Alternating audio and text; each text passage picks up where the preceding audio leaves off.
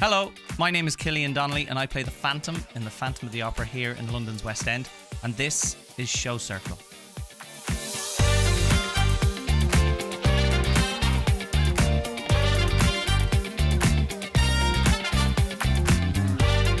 It's incredible. It's an honor. It's one of those roles that when you say to someone, I'm the Phantom in the Phantom of the Opera, it's always met with a wow or oh wow, oh that's amazing. It's hard work, but it's an incredible honor.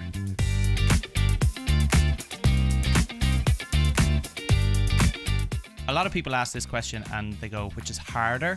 And you'd think that it's Jean ValJean because he's on stage more, he sings higher and bigger and louder, but actually everything the Phantom does on stage is loud, is aggressive, is frustrated. So there's a lot of technique involved and a lot of care on the voice.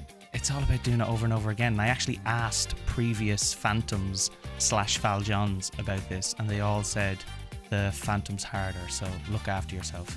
Hence why I'm talking like this.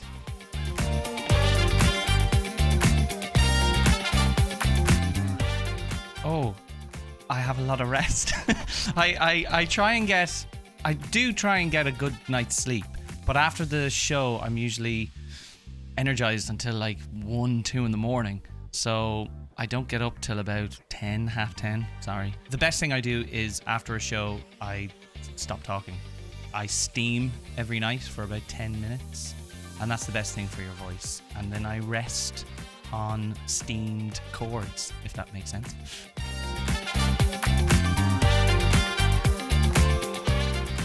Oh, the shouting at the end in the final layer. It's amazing. It's your adrenaline gets you there, but that final layer is one of the toughest scenes, but it's so rewarding when you get it right. And there's 3 of us on the stage, Raoul, Christine and myself, and you can feel the emotion and you can feel the heartbreak in the room when you're doing it. So yeah, that's getting yourself to that emotional place every night is really hard.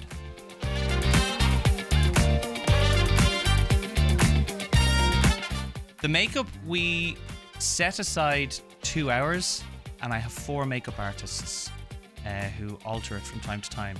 And the longest would probably be an hour and a half and the shortest is probably an hour and 5 minutes. And it's lovely. It's very therapeutic when you're just sat there. I'm not someone who goes to like spa weekends or saunas and stuff. But I guess that's what it feels like because I'm just playing on my phone or listening to music or reading a book. And then, yeah, you just have a little chit chat with the makeup artist and by the end you look like the Phantom.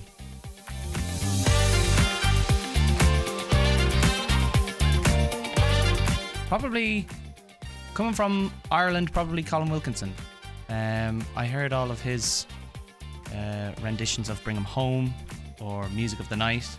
My father gave me his album when I was about 11 years old. Never got to see him on stage until he was in concert years later, but that was probably my first introduction to hear musical theatre. And then it was just sort of seeing more and more people on the Amdram background back home in Ireland. That's where I grew up. So I remember doing a Fiddler on the Roof years ago in an amateur production and watching the Tevier from side stage and just seeing his consistency every night. The same thing I did with the Javert when I got into Les Miserables for Stars. I stood side stage and watched that show every night. And it's the consistency, it's the passion that they put into their performance every night.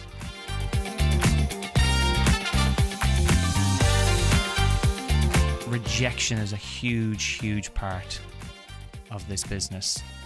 And you gotta sort of roll with it and know that it's part of it. Not everything is positive and you're going to get the role, You just do your best. Auditions especially. Go into an audition trusting the creative team. That's what I do.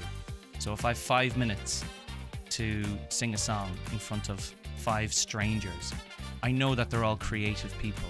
They're not going to be laughing at me, judging me. I think these reality TV shows, there's a judging panel, which isn't what auditions are about. Auditions are about pouring your heart out for 5 minutes in front of creatives. Be creative. So just trust the room. So when you go to an audition, that'll sort of put a positive spin on it, and it'll actually excite you to do a good job, as opposed to just going in nervous. Nerves are good as well to have.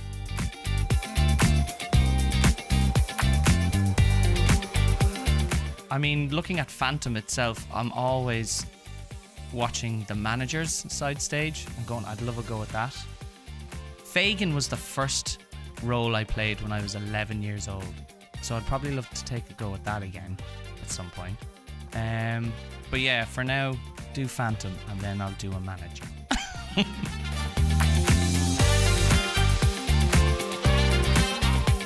Yeah, every night. Every night. It's a good thing.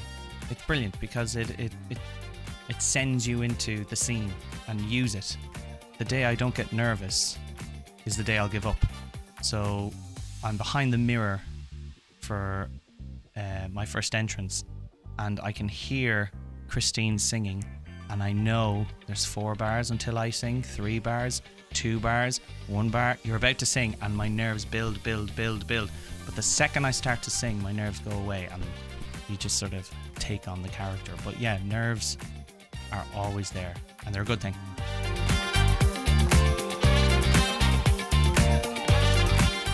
I do an odd warm-up where I do a lot of funny noises. So there's one where I pull my tongue and I go, hey guy, yay.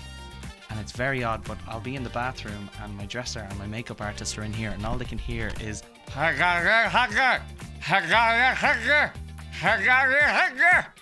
that's how I become the Phantom.